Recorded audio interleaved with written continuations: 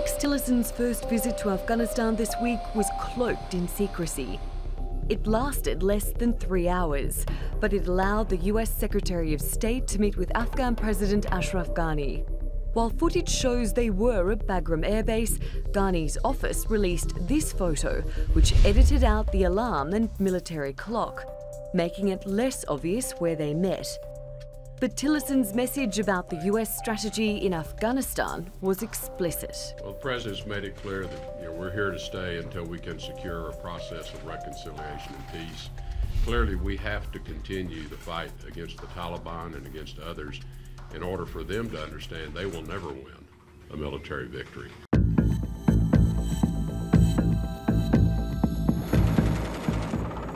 These Afghan National Army commandos are training to take out the Taliban. And in this exercise in Kabul, they accomplish their mission. Training and retaining members of the Afghan National Defence and Security Forces is a core part of the strategy to stop a resurgent Taliban. But there are problems with getting them to the front lines. A new report found that in 2016, the percentage of Afghan trainees who went AWOL from US-based training doubled from the historical average of 6 to 7% to 13%. It says the AWOL rate is likely to either remain steady or increase. It found the most common reasons for deserting were personal and family safety concerns and a perceived job insecurity in Afghanistan following training, because they're not guaranteed employment when they return. The US and its coalition partners have spent billions of dollars on training and building up the Afghan security forces. The Afghans who do serve are in one of the most dangerous professions. Between January and May this year, 2,531 service members were killed in action and 4,238 were wounded. In the last 2 weeks, a bus carrying military cadets in Kabul was ambushed by the Taliban. 15 trainees died. With security personnel coming under increasing attack while others desert, improving morale for the long fight ahead could prove to be one of the most important tactics in bringing peace to Afghanistan. Natalie Pohonen, The Newsmakers. Joining me now from Kabul is Javid Faisal. He's the deputy spokesman for the chief executive of Afghanistan. From Vermont, we have Peter Galbraith. He's a former UN deputy representative to Afghanistan. And in Washington, Omar Samad. He's a former Afghan ambassador to Canada, France, and Belgium. Gentlemen, thank you all for joining us here on The Newsmakers. Javid Faisal, let's begin with you. The latest numbers show that 13% of the trained Afghan personnel are going missing. How serious of a problem is this? I don't believe the numbers we have are correct. What I heard earlier was about 10%, and that's also the number of those who are getting trained out of Afghanistan. If we bring all of that together, it doesn't make even 5% of the whole Afghan National Security and Defense Forces, which are crossing 350,000 as of yet. That's not the right thing. But at the same time, it is a problem, even if it's in the lowest level possible. It's a problem, and it's something that we are looking into to make sure that our forces are no longer facing such problems that they are facing today. All right, Omar Samad, a little bit of inconsistency with the numbers, but still hundreds of not showing up on their post. How is this affecting the country's fight against the Taliban? This has been a trend from the very beginning, where you have a certain level of attrition and people not showing up for work or leaving for whatever reason. It's obviously a bit more problematic when you are talking about Afghan officers at higher levels who are being trained overseas and who go AWOL. I think that in that case, we need to take this issue very seriously. We need to find ways to do better vetting, as well as make sure that there are some conditionalities put on anyone going overseas for any type of training or education purposes, to make sure that they do come back and serve. Now, there are probably certain extenuating circumstances under which some people probably will not or cannot go back. But Having said this, it does have an impact on morale to some extent. I think that it's one factor, not a major one. But the whole strategy of the United States, Afghanistan, NATO, and those who are helping Afghanistan and have helped Afghanistan over the years is to rely on the Afghan National Defense and Security Forces. And that means that the fight against the enemy, as well as the protection of the Afghan population, rests on the shoulders of these forces. And these forces, on one hand, have done well. On the other hand, are still continuing to face some challenges and will continue to need assistance from the international community. Peter Galbraith, what does the U.S. think of all this? Having spent billions of dollars in this campaign, it's America's longest war.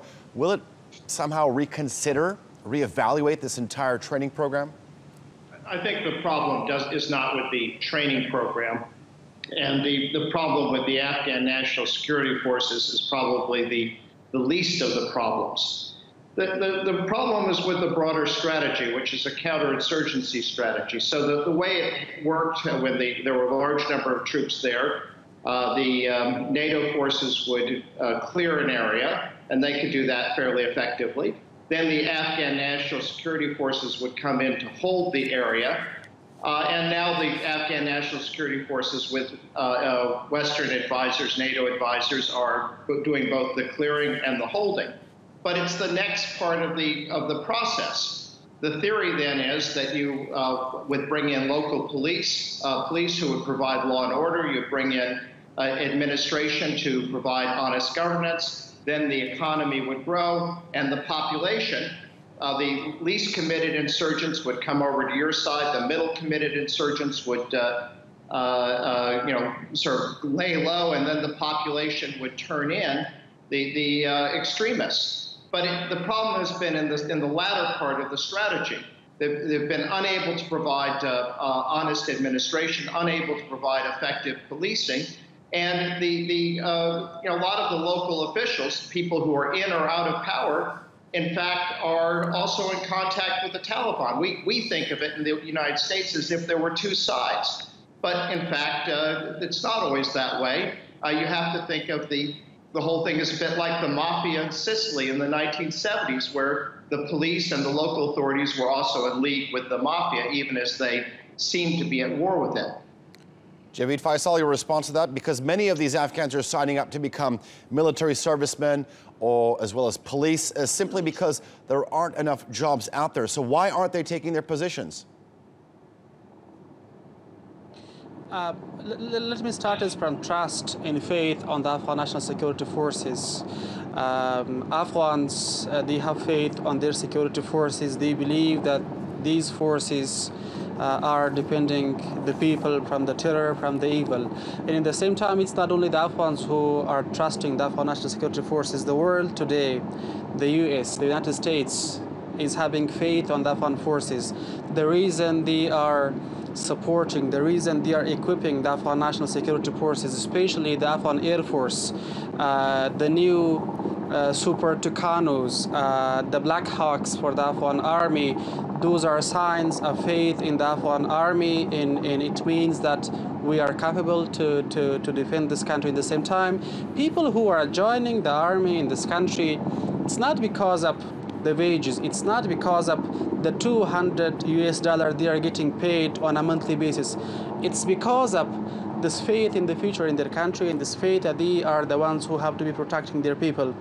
I'm not sure if I heard all the words he said, but I heard all the words from Ambassador Samad, but I didn't hear all what the other guest said. But I believe, and the Afghans believe, and the world believes that the Afghan National Security Forces can depend on their own. In the last 3 years, from 2014 as of yet, they proved that they are capable of defending their people, their country. What is needed is the support from the international community. What is needed is that these forces have to be well equipped to make sure that we achieve our common goal to eliminate terrorism from Afghanistan. And this common goal is between Afghanistan and the world, not only our goal to achieve.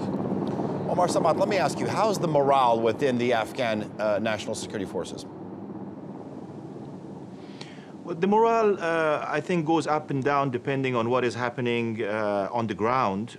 Lately, we, as your report also indicated, we have seen a spate of very bloody attacks, and it is targeting army, police, and other security forces in Afghanistan, trying to penetrate as deeply as possible. This points to a problem that, to some extent, justifies some of the issues that were brought up by Mr. Galbraith, that there is a dysfunction at some level.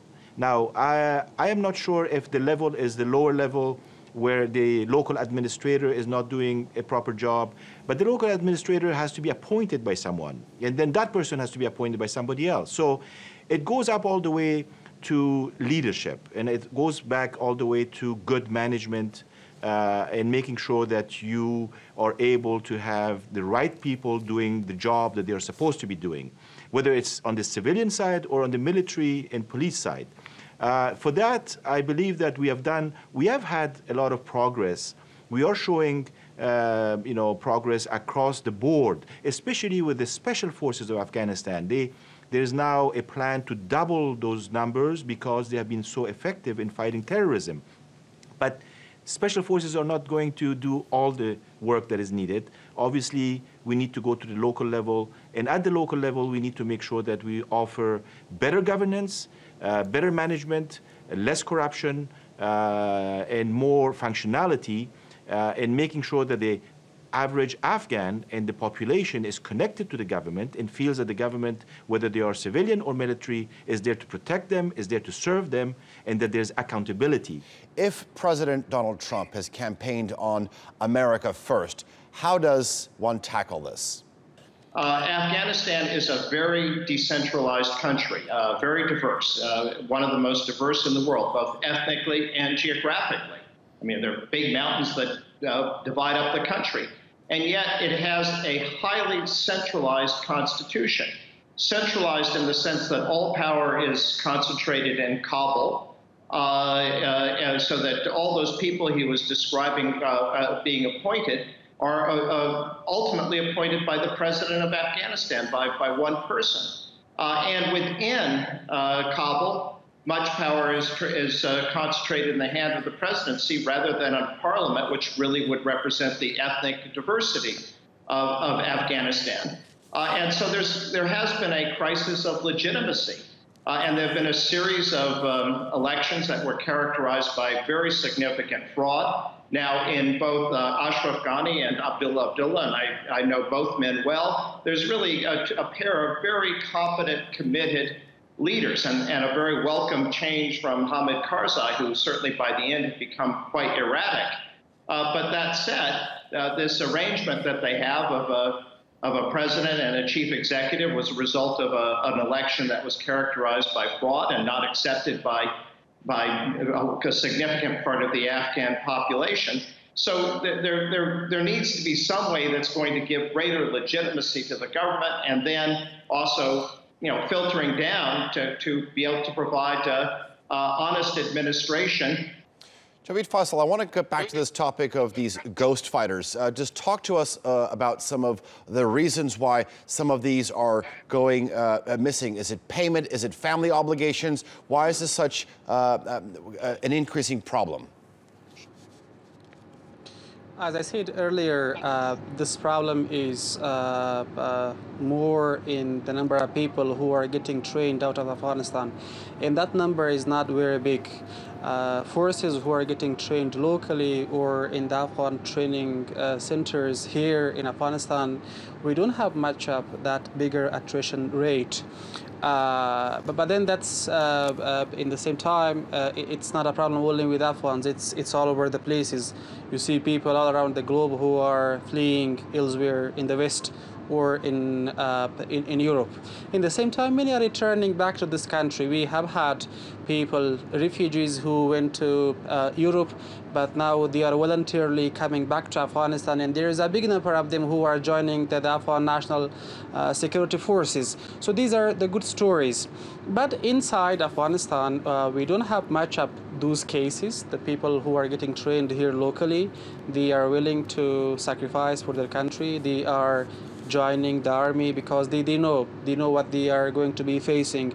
They see the casualty numbers, they are seeing the incidents, and they are witnessing all of the situation in this country, but they still decide to join the army and protect their people. That's something that continues, and it's not much of a bigger concern. Peter Galbraith, let's come back to these ghost fighters, the ones that were trained in the United States. Where are they? Where do they end up? Do they stay in the United States? Do they go back to Afghanistan? And what is the U.S. doing to actually find them? Well, I think that the overwhelming number of them, of course, go back to Afghanistan. Now, these who are being trained in the United States are obviously not the ordinary soldiers. They're the officers. There may be some number that seek political asylum or claim it or simply disappear, and it's not hard to disappear in the United States as a legal immigrant. But this is, it's a problem in the sense that this is very expensive because these people have a huge investment's been made in them. But I don't think that the problem of desertion in the Afghan national security forces is the root of the problem of what's going on in Afghanistan. Again, the root of the problem is the durability of the Taliban. And first, it has to be said that even in a country which was well run with a loyal security forces, it's really very difficult, if not impossible, to protect everybody from terrorist attacks. So, I mean, how can you stop somebody from getting into a Shiite mosque and blowing themselves up? I mean, I don't think if we had that number of terrorists in the United States, one could be able to do it. Turkey has had experience with this kind of thing. So, the challenge of providing security in a country where there is there is still a significant insurgency, a significant number of terrorists, is not, it's extremely difficult and if not impossible to do.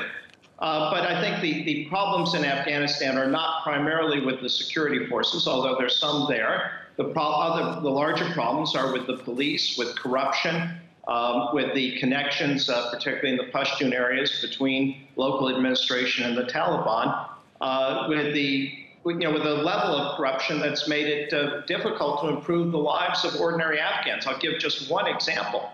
The U.S. government has spent billions building roads in Afghanistan to enable farmers to bring their product to market, and so that they will no longer be subsistence farmers. But they don't do it because the police then set up checkpoints, and they collect so much from the farmers that it's not worth it to them to try to bring their product to market, that they're better off remaining subsistence farmers. Okay. Omar Samad, Peter talked about the durability of the insurgency. Is Afghanistan failing in its fight against the Taliban? No, I don't think so. I think that at the end of the day, it's those Taliban and those who manage and operate the Taliban for proxy, regional, geostrategic, geopolitical reasons, inside and outside the country, who are failing. The Taliban is a project that started almost 20 years ago. It hasn't really succeeded, but somehow, for some reason, those who are supporting it and promoting it feel and think that it is succeeding. In the long run, it's going to fail. So the crux of the problem with security is the fact that we are faced with terrorism. Security is threatened by mostly, on one hand, terrorist elements, on the other hand, criminal elements within the country, and those who are benefiting one way or the other way, whether it's from smuggling, the drug issue, arms running, in all of this. And there's a nexus between all of these forces that exists as well. So that makes it more complicated. And the nexus goes beyond Afghanistan's borders, where it's fed and also where most of the money is made.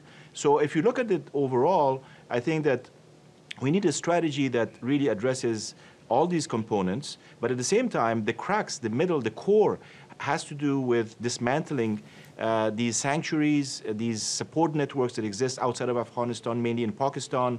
Now there are rumors, at least reports and claims that other countries, maybe the Russians and others, are also contributing for their own new reasons that have to do with Daesh and IS. So it's a complicated situation in Afghanistan, but to protect the Afghan people, we need to strengthen the Afghan forces. We need to make sure the Afghan government has more legitimacy and also more effectiveness and is better suited and does a better job of governing.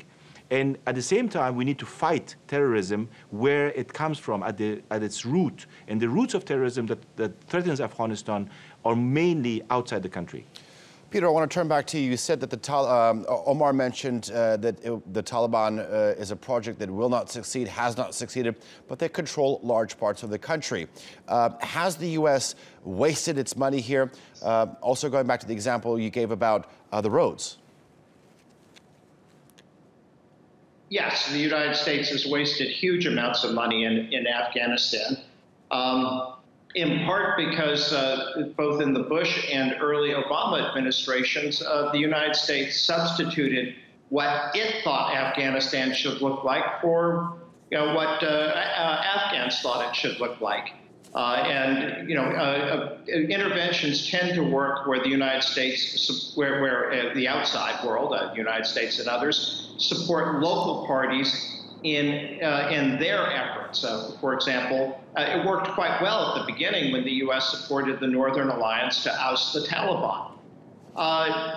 And a lot of the aid that's been given has simply fueled the corruption and created the networks that make success extremely difficult, if not impossible. But on the other hand, the Taliban, they're not going to win. The trouble is they're also not going to go away. They'll never take Kabul again, but they can control large parts of the countryside. They control parts of Kandahar and some other cities during the night at different hours. And that is the problem, and I guess ultimately it's going to require a negotiated solution, but that's going to be very difficult to achieve as well. Javeed Faisal, I'm going to give you your final thoughts. Let me correct a few things.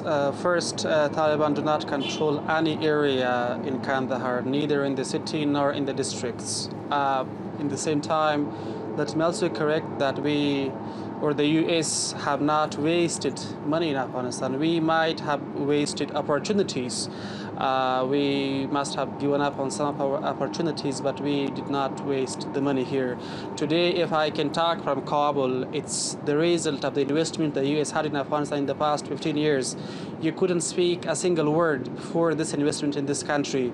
Today, the TV you have here, today, the young generation you have here, the schools you have here, the army you have here, the Air Force, the education, everything in this country is because of the investment of the U.S. in the world in this country. It was a very useful investment, and if it continues, we will be doing much better. We will be a better country. Just one last word on the U.S. first or the United States interests first. On this slogan, I would just like to say that if we are eliminating terrorism in Afghanistan, if the U.S. is investing on the Afghan forces to be capable to face threats on their own and destroy terrorism in this country, it's the interest of the United States, it's the interest of the world, and it can bring peace and stability not only to Afghanistan, but to the region and to the world. All right, Javeed Faisal, Peter Galbraith, and Omar Samad, thank you very much for joining us here on the Newsmakers.